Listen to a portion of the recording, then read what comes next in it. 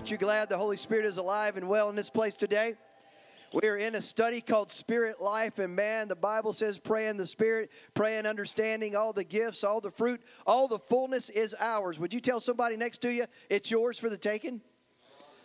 Let them know that. Some people are missing out on all that God has for us through the power of the Holy Spirit. Welcome back, Tim and Angel, man. These guys had a real battle, and what a joy it is to see them. And all of you that are visiting with us and are tracking with us online, welcome to today. And we are in part 4 of our study called Spirit Life. And as we continue in this study on the Holy Spirit, we're going to do so this morning by looking at how God equips us for His call on our lives. Aren't you thankful for that? And as it's been said for many years now, you know, God doesn't call the qualified, but He qualifies the called. That He sends out a call. He sees something in each of us. And the reason He sees that is because He put it there. And so He calls that out and says, I have called you for this. And even when we don't see it in ourselves, He sees it, and He qualifies us to accomplish all that He's called us for. If you have your Bibles, turn over to the book of Zechariah. Towards the end of the Old Testament there, you will find this book of the old prophet Zechariah. And we're going to read chapter 4 today. So they're going to put it up on the screen so you can follow along easily this morning. And you're saying, we're going to read a whole chapter? Yep. And here's the way it goes. And the angel who talked with me came again and woke me like a man who was awakened out of his sleep. Let's stop right there for a moment. How many of you have been just jarred out of a deep sleep? You know what I'm talking about. Maybe you with kids, and they come in the middle of the night. Just when you're in that good sleep zone, man, you're out of it. Nothing in this world, that you're oblivious to everything. And all of a sudden, bam, Mommy, I'm hungry. So Zechariah is saying, I'm awakened out of this sleep. So man, he's stirred up, and all of a sudden the Spirit of God wakes him up. Let's continue on. And here's what happened. The angel who came to him said, he asked me, Zechariah, what do you see? And I answered, I see a solid gold lampstand with a bowl at the top and 7 lamps on it with 7 channels to the lamps. Also, there are 2 olive trees by it, one on the right of the bowl and the other is on its left. And I asked the angel who talked with me, what are these, my Lord? Okay, go ahead. Next, verse 5. You just going to leave me hanging? Huh? I'll go to my Bible then. That's where I should have been. Okay, verse 5. The angel who talked with me answered and said to me, do you not know what these are? And I said, no, my Lord. So he answered and said to me, this is the word of the Lord to Zerubbabel. Now, this is a guy we're going to talk about this morning named Zerubbabel. Anybody in here named Zerubbabel? I didn't think so. We don't use these kind of names anymore. He said, this is the word of the Lord to Zerubbabel, not by might nor by power, but by my Spirit, says who? Says the Lord Almighty. So you got to know this is extremely important. So God brings this message. Let's go on down to verse 7. Who are you, O great mountain, before Zerubbabel? That's easy for me to say. You shall become a plain, and he shall bring forth the capstone with shouts of grace, grace to it. Moreover, the word of the Lord came to me, saying, the hands of Zerubbabel have laid the foundation of this temple. Now get this. His hands shall also what? Finish it. Then you will know that the Lord of hosts has sent me to you. For who has despised the day of small things? For these 7 rejoice to see the plumb line in the hand of Zerubbabel. They are the eyes of the Lord, which scan to and fro throughout the whole earth. Verse 11. Then I answered and said to him, what are these 2 olive trees at the right and of the lampstand and at its left? And I further answered and said to him, what are these 2 olive branches that drip into the receptacles of the 2 gold pipes for which the golden oil drains? And then he answered and said to me, do you not know what these are? And I said, no, my Lord. So he said, these are the 2 anointed ones who stand beside the Lord of the whole earth. Wow. I mean, can you get that picture in your head with me? It's amazing to think that you're awakened out of a deep sleep as the prophet of God, and the Lord begins to put all of this vision into your head. You begin to see what God is projecting from heaven in your own eyes. Your own eyes are visualizing. You're seeing, you're getting this vision from God. And man, I don't blame Zechariah. I would have some trouble understanding all of this as well. But the right thing to do when you don't understand what's going on is to what? Ask. And I love how over and over again, he says, my Lord, what is this? My Lord, what is this? And then the Lord begins to explain it to him. We're going to walk through that this morning. This is the word of the Lord to Zerubbabel through the prophet Zechariah for the assignment on his life. And if you're taking notes, please write this down. These are the words of God for you today for the assignment on your life. Now, folks, whether you realize it or not, admit it or not, life has a purpose. Amen? We are not just here on this planet by some cosmic accident. There is a divine creator, our great God, who lovingly and purposefully created each of us and has a specific and a divine assignment and calling on each of our lives. And for some people, they can't even begin to fathom that's a reality. But look at me right now. I'm here to remind you, as a preacher of the gospel, that is the truth about your life. Whether you've disqualified or discounted yourself in the past, do not do that any longer. God has a reason and a season for your life. Amen? Turn to somebody and say, this is my season.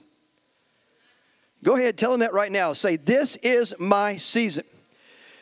But here's where here's where the rub comes in, as we like to say.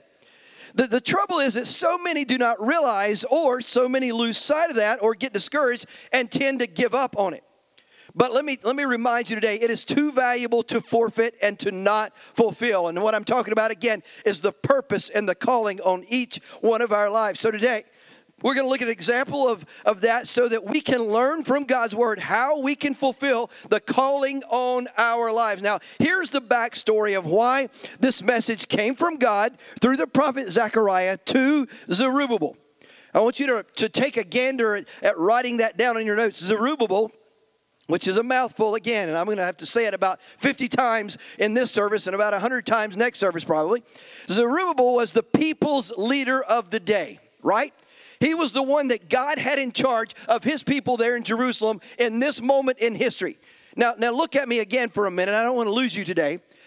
We are seeing played out before our very eyes, not only in this nation, but its ripple effects around the world, just how important leadership is. And I'm talking about good, godly leadership. I'm talking about a leadership that will rise up and honor God and protect the people and lovingly lead them by serving them in the right way.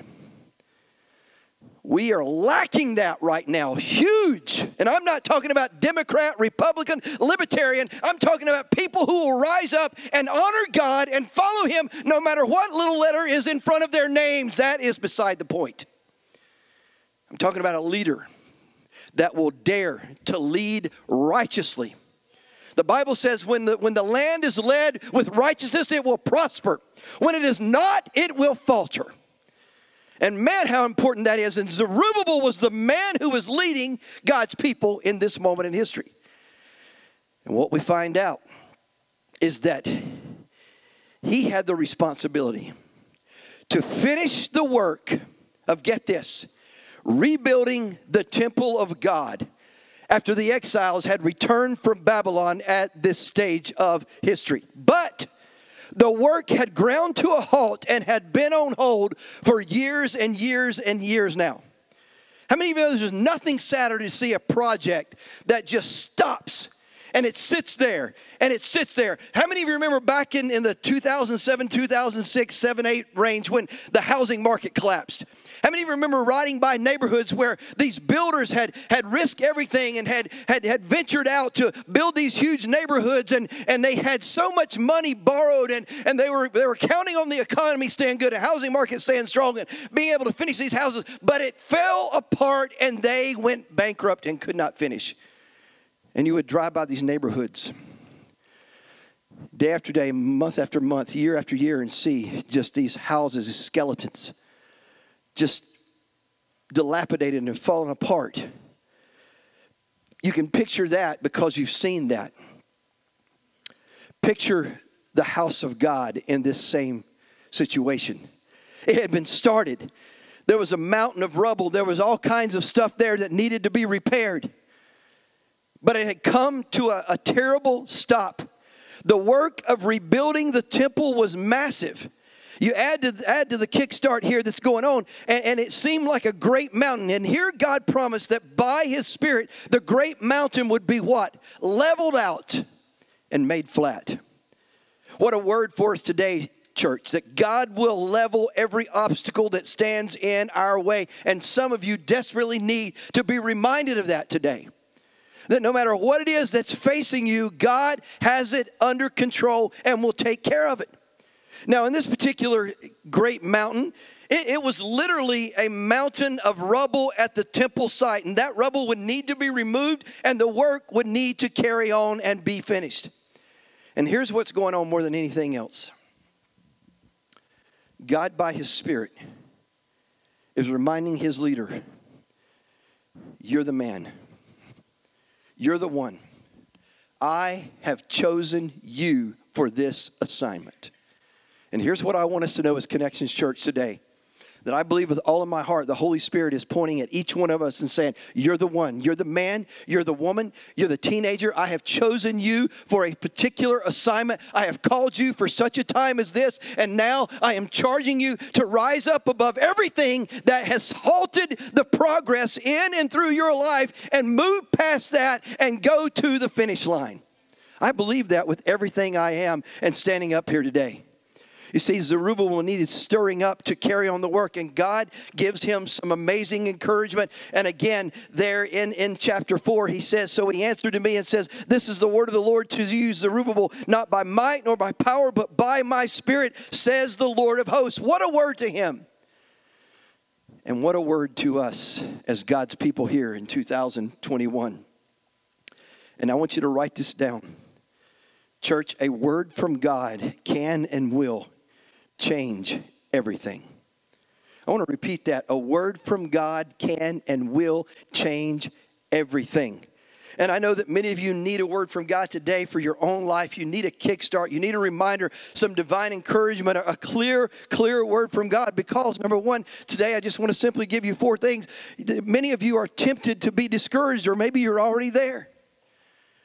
I really believe that some of you are living in this valley of discouragement, that maybe you've been camped out there for a long, long time. For Zerubbabel, he and so many others were discouraged because of the condition of their temple. Now, don't forget what a temple is back in this day and time. It's just like what we're in right now. It was their place of worship to the Lord. It was in ruins and had been for at least 20 years. How many of you agree with me? 20 years is a pretty long stretch of time. Man, 20 years ago, I was 23. My math's a little fuzzy. I might have been 33. 20 years is a long time to be without a church. Now think about this. We have this wonderful place to come and worship God together that we call our church building. We're the church, right? Living temples. But what if we had no place to come and gather? What if there was no house of God for His glory and His honor there? And for 20 years, that's what was going on here in Jerusalem for the people. Once upon a time, he had dug and laid a foundation, and he started the project.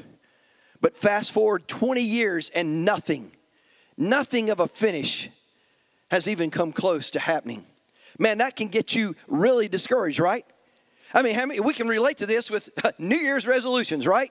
Oh, this is going to be a great year for me. I'm going to change a lot of things that need to be changed in my life. Man, I'm writing down all of these resolutions. These things are going to be turned around in my life, and I'm going to make this list, and I'm going to stick to them and really go after them. I'm going to make them happen, and by the end of the new year, everything is going to be completely different in my life. It's going to be different because I'm going to work hard at it. I'm going to be dedicated to it, and in 3 weeks, it's all over with.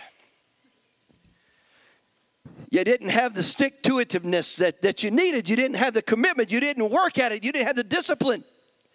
And man, what a discouraging thing that can be. Listen, I want to lovingly but strongly remind us all that the desire here for Zerubbabel is to build God's house. And I'm going to tell you, that should be our desire and passion as well. Why? To bring God glory and worship as our top priority and our top passion. That we want to see God's house. And when we say God's house, here's what we really mean. God's kingdom flourish. We want to see Him high and lifted up. We want to see Him glorified and honored and worshiped in His rightful place. And that is the King of Kings and Lord of Lords being declared here in Belmont, North Carolina and around the world. That should be our desire. Zerubbabel had a passion, but he had gotten discouraged. He had gotten down. Things hadn't went like he had hoped they would. And so all of a sudden, man, he finds himself in this 20-year pattern of not getting it done, what God had called him to get done. And we can relate to that. How often have we kind of gotten stuck somewhere? We had great intentions. We had great motives. We had great desires. Started out with a great ball of fire, as Jerry Lee Lewis used to sing. But the fire fizzled, and the discouragement set in. Next thing you know, we find ourselves fast forward years down the road, and it's not done. And that's what we see here. As people of God, I know that He has planted things in our hearts and our lives as well to do all we can do to accomplish the task of building God's kingdom. So I ask you this right now. What is your vision? What is your personal vision? What is your heart? What is your need to see that happen? What do you need to finish, to complete what God has called you to? I had a conversation this week with someone who said, man, God has called me to this certain thing, and I've kind of run from it. I've battled it. I've kind of hid from it. I've kind of just walked away. And I can't any longer because I feel the Holy Spirit just urging me and pushing me and reminding me, this is who you are. So I ask every one of us in this room and those of you watching right now, what is your vision? What has God put on your heart? What has He been speaking to you and over your life and saying, this is why I created you. This is your purpose. This is your reason for being here on this planet right now. Because I dare to say that whatever that is, that right now you may be in some trouble with making that happen and getting to the finish line on that and seeing that accomplished, just like we see here with Zerubbabel. Here's what I ask and pray. That we see God's heart for these last days. Right? That we really see God's heart for these last days. What does He want for us and from us? Individually and collectively as the church. What is our modern day call to action by God as His people? What is it that He is speaking, charging, and challenging us with? Now, my belief and conviction is that we exist by mission as a fire exists by burning, as someone once said. That Jesus calls us to be fishers of men, and this means that we are commercial trawlers, not just Sunday anglers, if you know the difference. That we're not just exalting Jesus on Sunday and living like hell the rest of the week. That no, every day we are about the Father's business. Every day we're out there with the fishing gear and the tackle, and we're casting, and we're reeling, and we're working, and we're catching fish. We are fishers of men, as Jesus said to those first disciples. That it's not just a once-a-week activity or a hobby. That I believe that for such a time as this, God is calling us to keep on presenting and preaching the gospel boldly to the world around us and to push back the decay by being salt on this earth. To bring glory and worship to the Lord, especially in the dark days that we're living in, that we are to be light unto the people around us.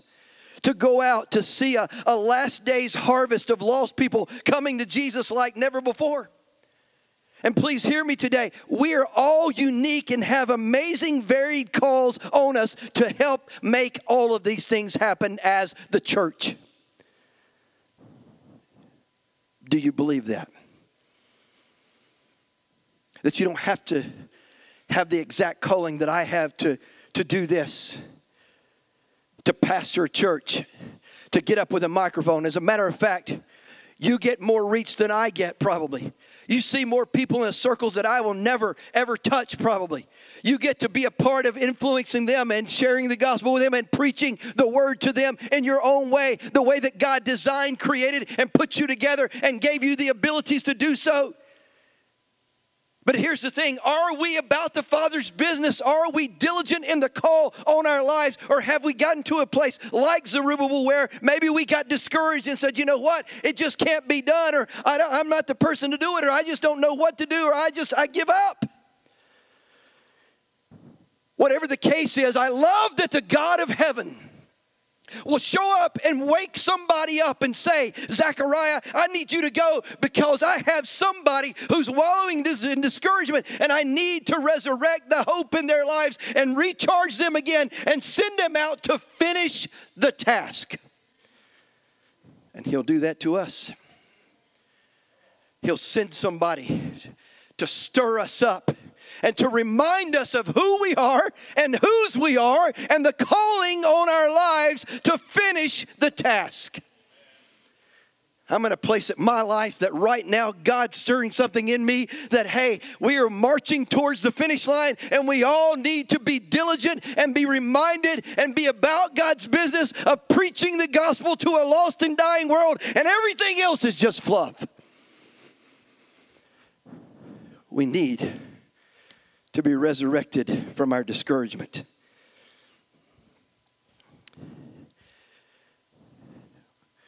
When we aren't necessarily seeing the things that we would like to see happen in our callings,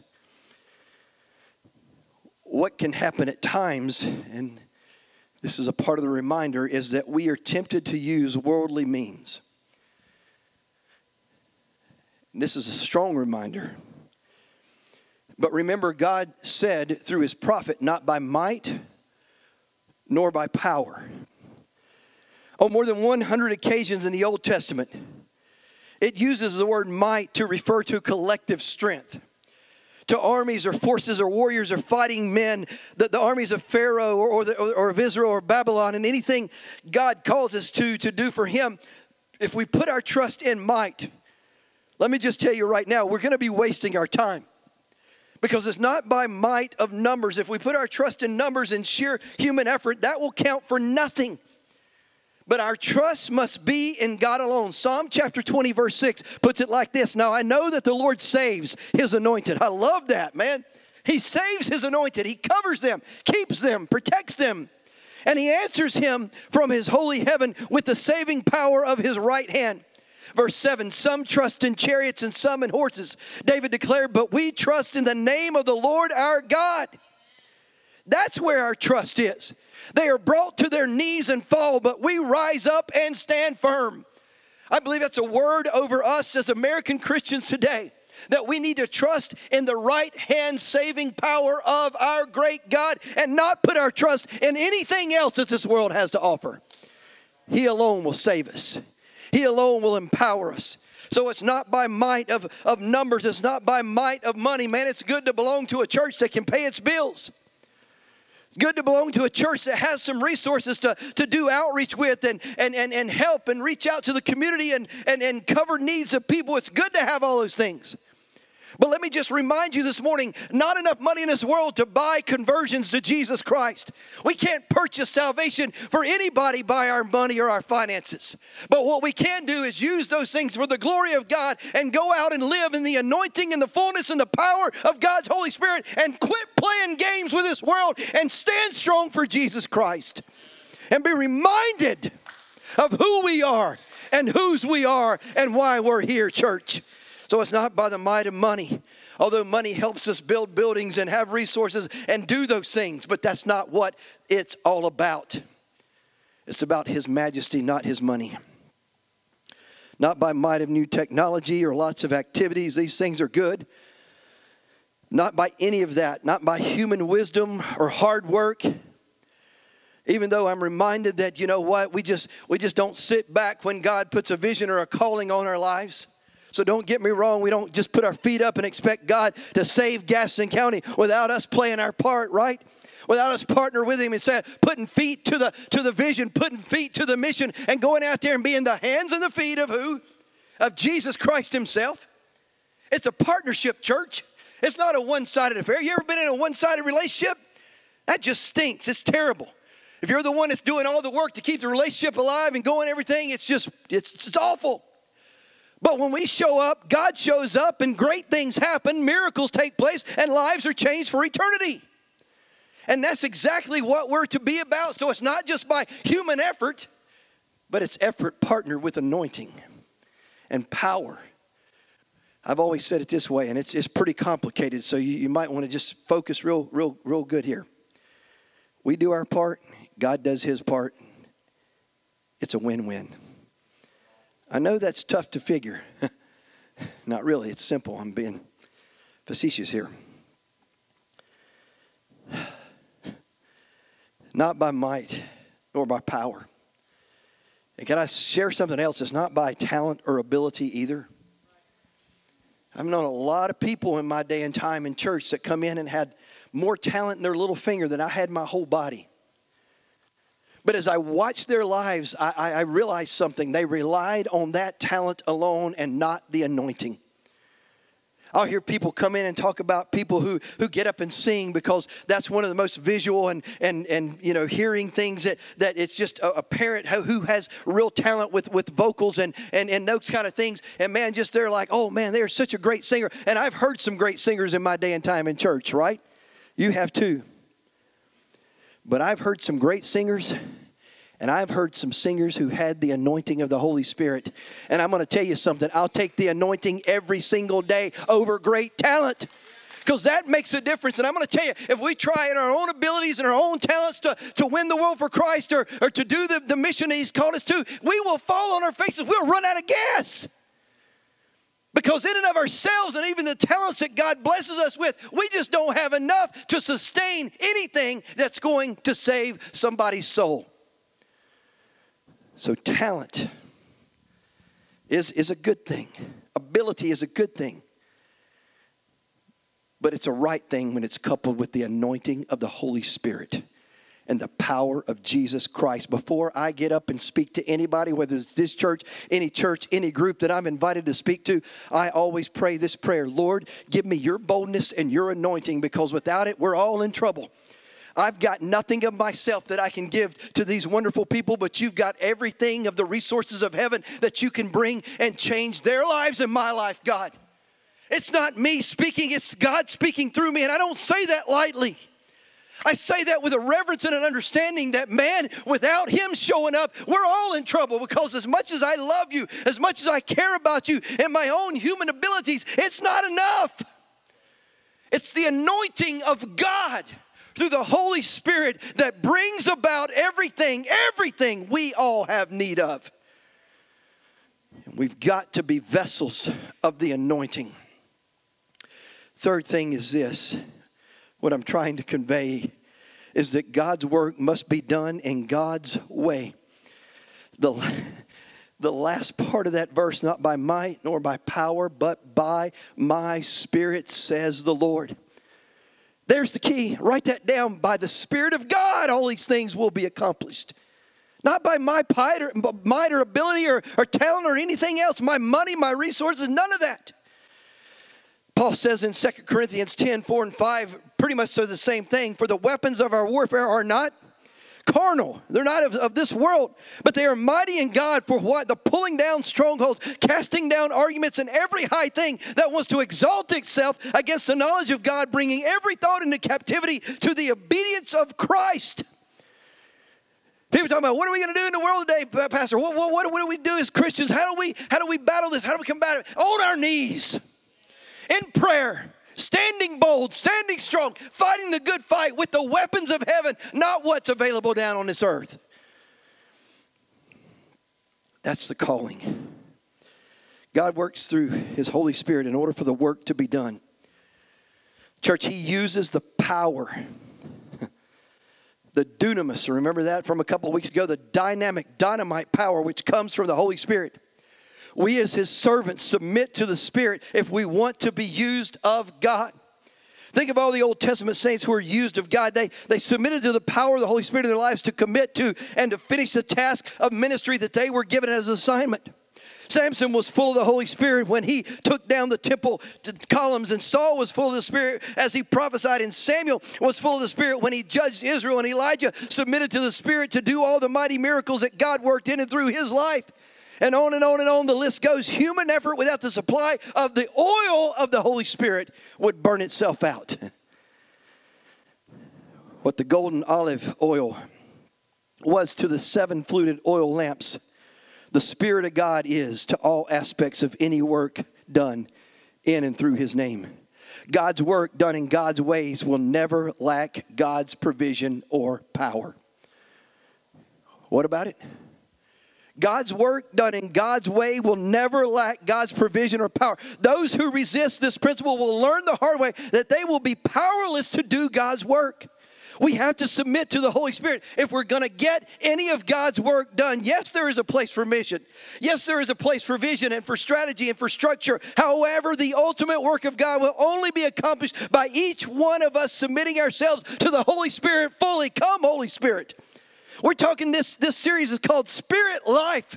And if you haven't gotten it in the first 3.5 weeks now, then I'm afraid you may never get it, but I pray that you get it. That we don't walk in the flesh. We don't live in the flesh. We don't do battle in the flesh. We don't pray in the flesh. We don't worship in the flesh. We don't carry ourselves in the flesh. We don't preach in the flesh. We are spirit living beings, and we got to be full to overflowing of God's Holy Spirit in our lives. If not, we're missing the power and the resources that all of heaven will bring to us. So what do I submit? Because the ultimate work of God will only be accomplished by each one of us submitting ourselves fully to the Holy Spirit. For some, you need to submit your selfishness. That's hard to hear. So I'll repeat it again. For some, you need to submit and surrender your selfishness. To others, you need to submit and surrender your hurt.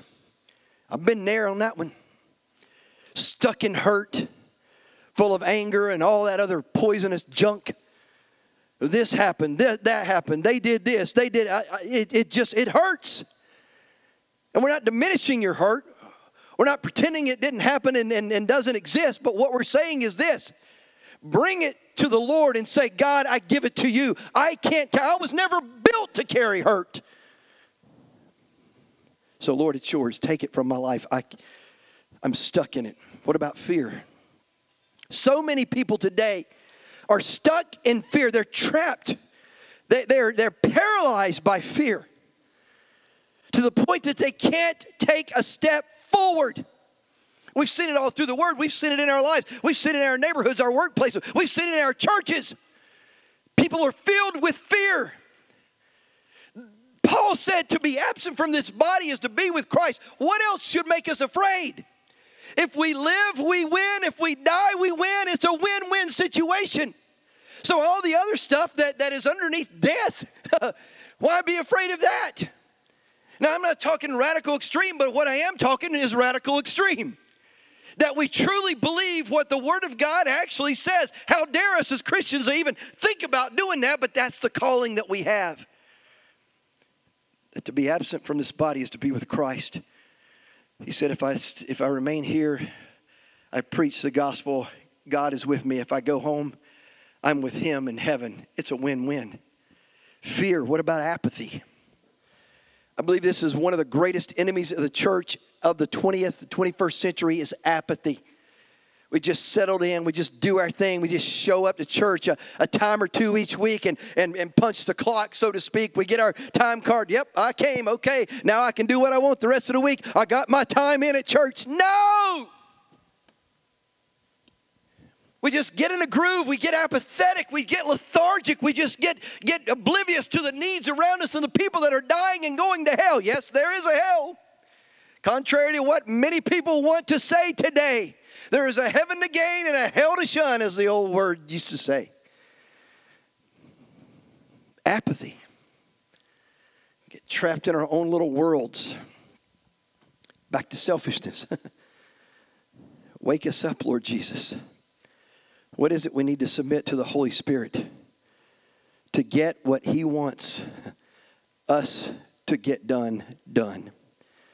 Folks, we are conduits of God's Spirit, vessels for Him to work in and through. And for that to happen, look at me for another moment. It takes this, surrender. My life is not my own. I belong to you, Lord. I surrender all. With everything that's happened in Afghanistan the last several weeks, some statements have been put out on social media that this weekend, that today, there will be people in that nation that still gather to lift up the name of Christ. Listen to me. Knowing that their lives could be taken if they are found out. And they still go. And they still worship. Here in America, well, it's so easy. So convenient. We've got air conditioning. Man, glad for air conditioning day, right? Turn to somebody and say, I feel pretty comfortable. How about you? We got these padded pews and this carpet on the floor. Not in this church. I'm just kidding. You're like, what happened to it? Where'd it go together? Still, we got padded chairs. That's something, right?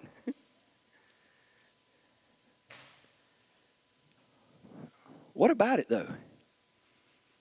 Would we survive as a Christian in a nation like Afghanistan? Big thought, big question, big idea. What about it? Would we be willing to risk all to go assemble with the saints? Knowing that we just might be assembling with the saints up there very quickly if we do. And yet when we're asked to surrender some seemingly minor stuff to see the fullness of God's Spirit come and dwell in us and through us, I don't know about that, Pastor. It's asking a whole lot. Never taught Sunday school or kept nursery before. Sorry, I let that slip. What is it? As we close, I want to give you two charges. The first one is this.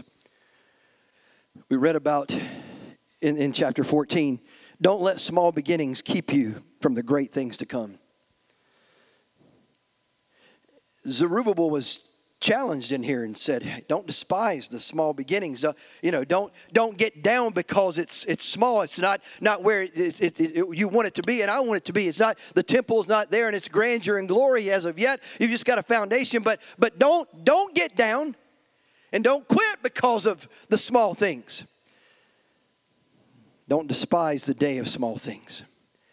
How many of you ordered anything from Amazon this week? I don't do that, but I tell people do because I'm terrible with technology. Raise your hands, keep them up. You ordered anything from Amazon this week? What about in the past month? You raise your hands and keep them up stuff. You know what I did do is we ordered toilet paper from Sam's. Oh, not because we was trying to get ahead of the game and stock it up. We were just running low. Don't think that. Did you know that Amazon, the company, started by Jeff Bezos, is that how you pronounce his name? Started in his garage. And now they've taken over the world. I mean, Amazon trucks everywhere and warehouses and distribution centers and, So God says, don't despise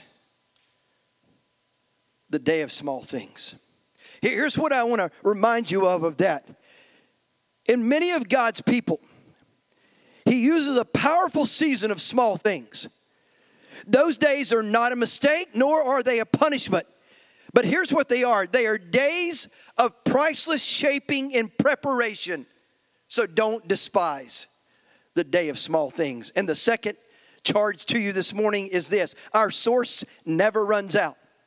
Zechariah had to ask, well, what's the deal with the lampstands and the tree on the right and the tree on the left, the olive tree? You know that oil is representation of the Holy Spirit in the Bible. Oil represents the Holy Spirit. And in olive trees, they press the oil. How many of you have olive oil for cooking in this room? Anybody? Anybody still cook in this room? It's hard to find anybody that actually cooks and doesn't go through a drive-through anymore. But the picture there, and this just lit me up when I was going through it this week, is a tree on the right and a tree on the left. They're hooked to the lampstands. is representative of the Holy Spirit being connected to us, and that vat of oil never running out. It just continually flowing in us and through us and in us and through us as we are connected to the vine, as we talked about last week. So that's the great news. It would be like your car. How many of you had to stop and put gas in your vehicle this week? How many of you, like me, have a big truck that just drinks gas and you had to stop a couple of times and put gas in your vehicle this week? What if you never had to stop and put gas in your vehicle? What if you had a connected source that just was attached to your vehicle and you never had to stop at the gas pump? You didn't have to fight them long lines at Sam's for the cheapest gas in town now that everything's just gone through the roof price-wise. You have to be lined up through the parking lot just sitting there waiting to put gas in your car to save 5 cents over the station out on the boulevard. But you just drove and there was a never-ending supply of gasoline that just kept coming and coming and coming into your vehicle. How nice would that be, right? You would save money, because some of you, when you stop and fill up with gas, you go in the store and get you a big gulp and some crackers and candy bars and stuff, and you spent 10 extra bucks just like that.